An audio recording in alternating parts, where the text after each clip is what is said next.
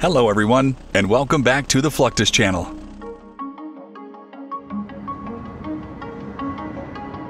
While airplanes have been around for well over 100 years now, not many people think about the enormous amount of engineering that goes into the actual process of producing them.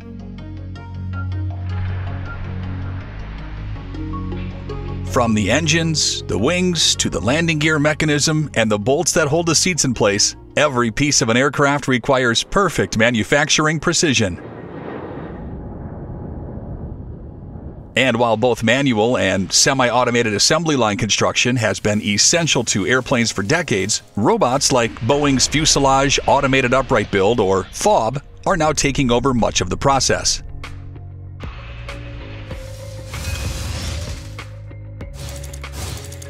The FAUB robots work in pairs, tightening rivets and fusing seals using a variety of interchangeable tools.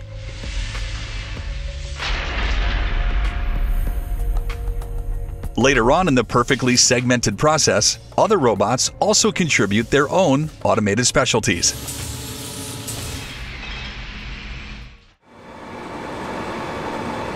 During the advanced process carried out at Boeing's factory in Everett, Washington, some of the big parts are moved into place on automated guided vehicles, or AGVs, remotely controlled by mechanics.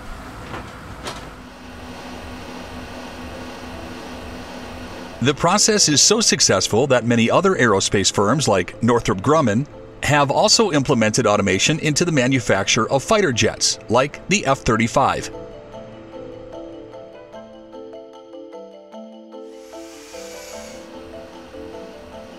Still, at Boeing, robots are also contributing to the painting process.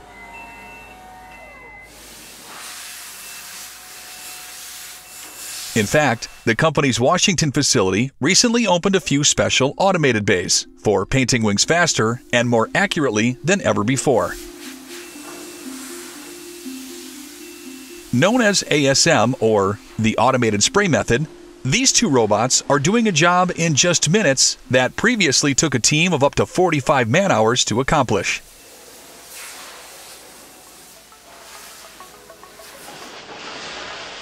While assembling state-of-the-art aircraft has always been a fascinating process, the addition of automation and robotics makes it appear almost hypnotic.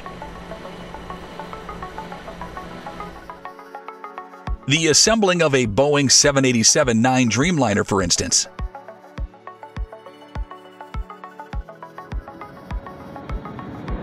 A mid-sized twin-jet engine passenger plane, the 787-9 is 206 feet long and boasts a wingspan of about 197 feet.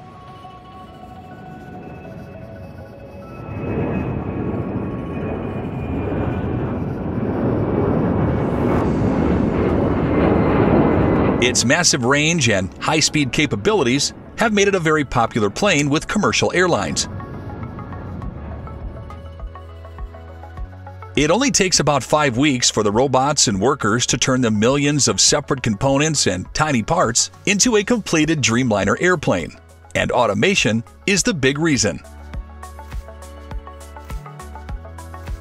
Before any airplane can leave the ground, however, its frame and components need to undergo rigorous testing. Prepare to energize hydraulics. Pre-test preparation. Over the years, this process has changed quite a bit, becoming more and more sophisticated as technology improves.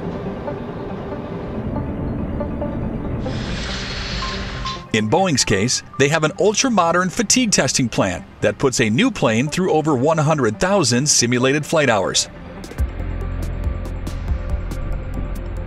In facilities like the Czech Aerospace Research Center in Prague, some of these fatigue tests take almost 2 years to complete.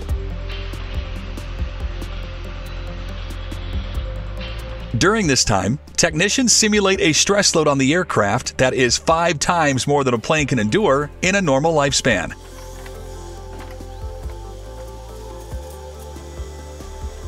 Fatigue testing is all about extremely stressing the entire structure of the plane and making sure it can hold up over time.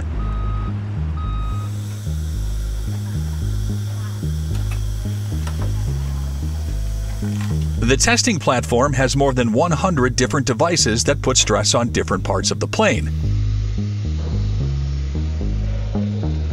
This simulates pressures it might encounter in the air or on the ground.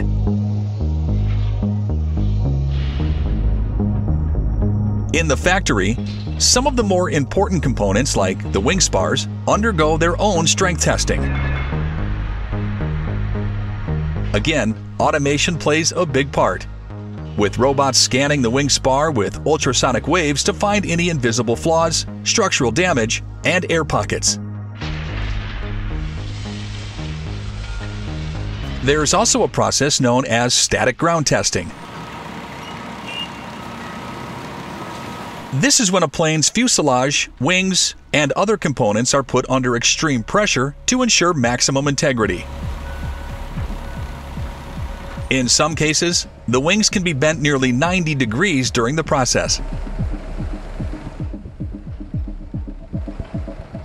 As complicated as the airplane assembling and testing process may be, assembling a massive ship is just as complicated, yet magnificent.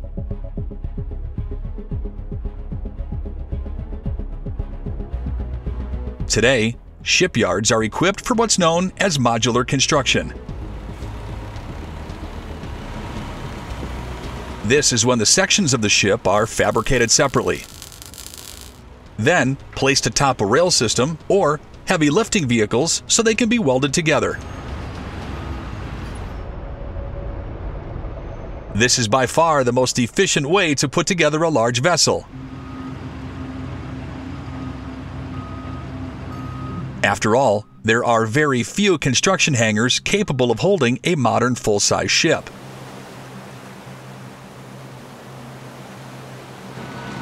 This is especially true when you're dealing with one of the largest ship classes of all, cruise ships.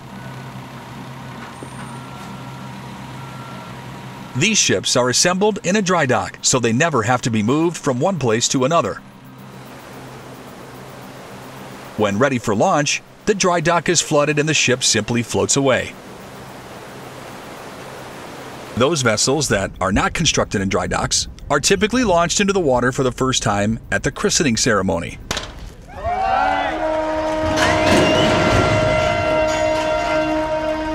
There are several ways to do this. The most common is known as the slide method.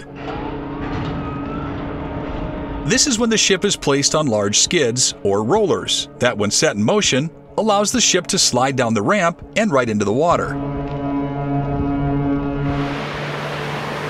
It's usually a pretty tense moment, as the ships often appear as if they're about to capsize upon hitting the water.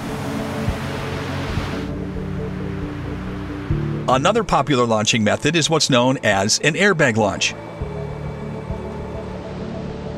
This is very similar to the ancient log method of moving very heavy objects.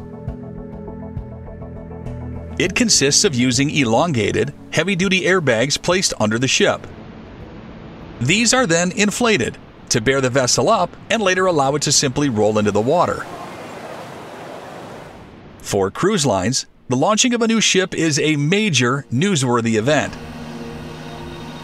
But since these vessels are so massive, they can't simply leave the dry dock under their own power.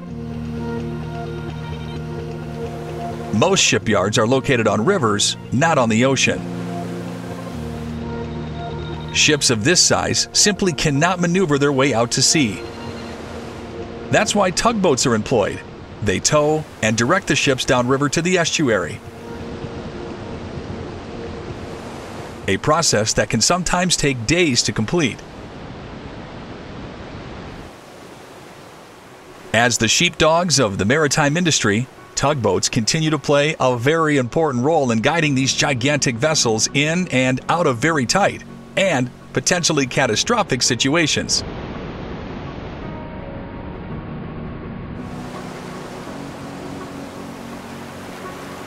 That's the end of this video. I hope you enjoyed it.